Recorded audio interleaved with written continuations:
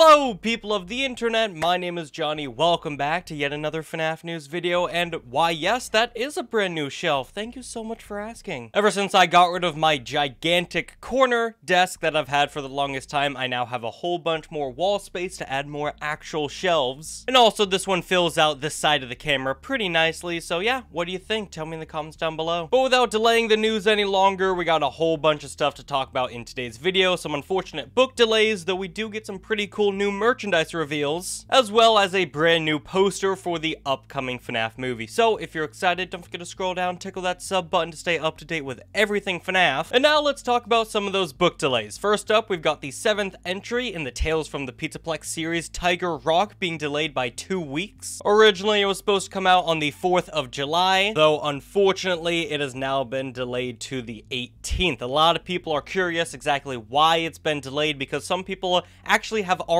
spotted it in some stores. You got most people thinking it's probably something simple like some typos or maybe some publishing issues, though there are some people going a bit more conspiracy theory with it, assuming it has something to do with July's release of Ruin. But I guess we're just gonna have to wait and see. The second book we have a delay for is unfortunately the hyped up FNaF Cookbook. It's been delayed by about a month and a half. Originally supposed to come out on the 5th of September. It's now going to be coming out on October 24th. The cookbook includes over 40 recipes inspired by the series, and now that it's releasing a few days before the FNaF movie, maybe making some FNaF themed goodies will get us in the mood. Now let's move over to some small merchandise announcements. First up, we got a brand new Spencer's Pastel Tie-Dye FNaF backpack, as well as a brand new lunch tote being released by BioWorld, themed around Security Breach. You got the characters on there, of course the title, the logo. And for our third Security Breach inspired backpack for today's video, we have this plushie backpack based off the Glamrock Freddy plush as seen in Security Breach. I would have much preferred this as just a traditional plushie, not entirely sure why it had to be a backpack, but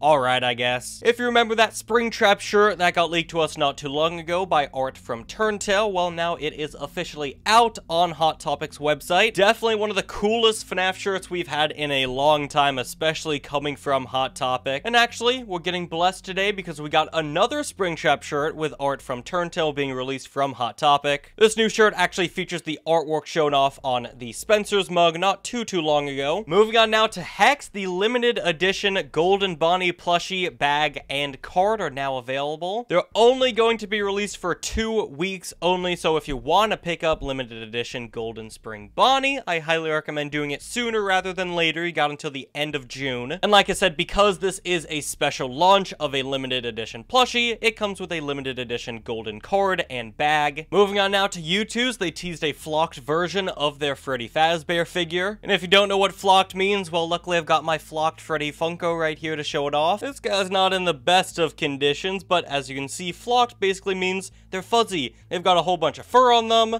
and I guess YouTooz is going along. They're doing their own version of this flocked Freddy figure. I wouldn't be surprised if this is going to be a limited edition figure just like their previous Gold Chrome Freddy. But in other YouTooz news, they revealed their sitting version of their Glamrock Chica plushie over on their TikTok. I know not many people were a fan of their previous standing Glamrock Chica plushie, but what we can see from this plushie, it looks absolutely fantastic and adorable. Lastly, for YouTooz, they showed off another teaser for their upcoming FNaF themed sour candies. We got a teaser for these guys not too long ago. It showed off Vanny as well as Glamrock Freddy. Certainly an interesting item, I guess. This is going to be released under their YouTooz brand, which makes some food products, so yeah. Interesting product. We're gonna have to stay on the lookout for these. Moving on now to Funko, people have already started to get their hands on the brand new Sun and Moon action figures. This is what they look like in person. As you can see, absolutely fantastic characters. I do think these are some of their best products yet, especially in terms of FNaF. I mean, you look at the back of the boxes for these guys, you can see them alongside the original Glamrock figures, which definitely don't look the best compared to these brand new figures. And speaking of the Sun and Moon, you may remember we're also getting plushies based off these characters, and as it turns out, we're actually getting jumbo plushies based off them as well. This is what they look like compared to the traditional sizes for the Sun and Moon plushies. As you can see, they're freaking gigantic. And believe it or not, that's not all the Sun and Moon products we have coming out from Funko. Thanks to Scarlet Joker, we now know they're also getting a metallic version of Funko Pops. So hopefully, because of this news, so we can get some traditional versions of them as Funko Pops, maybe a whole Funko Pop wave based off Security Breach. I've been wanting that for a long time. I know you guys have been as well. We also got our first look at the upcoming Toy Freddy and Toy Bonnie Hot Topic exclusive hand puppets from Funko. These guys certainly look a little goofy, but honestly, I don't think they look that bad. Definitely would have made more sense if we got Bonbon and Bonette hand puppets, because those characters are actually hand puppets, but they're probably not as popular as Toy Freddy and Toy Bonnie. And at some point in the near future, we will also be getting commons of Freddy and Bonnie hand puppets, so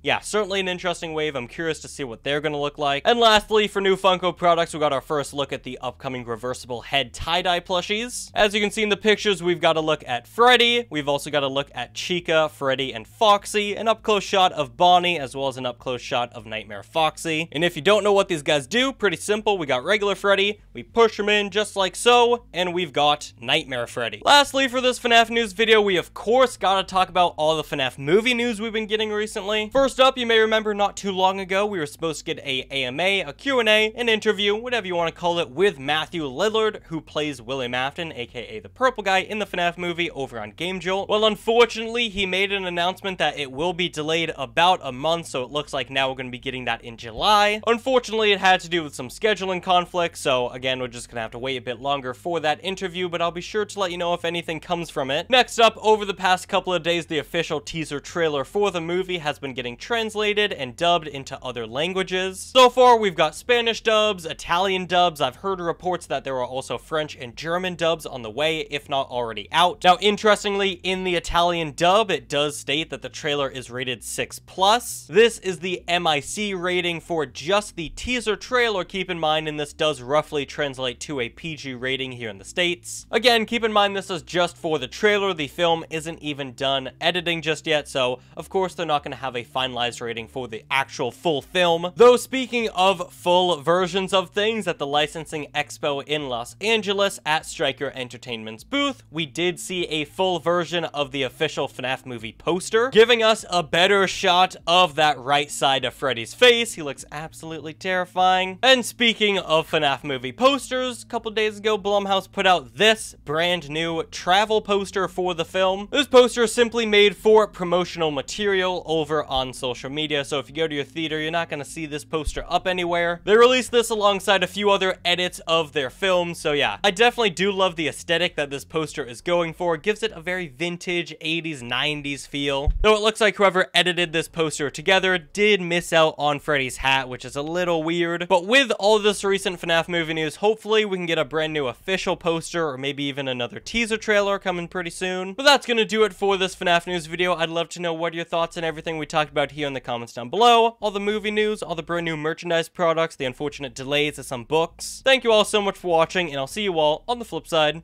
Goodbye.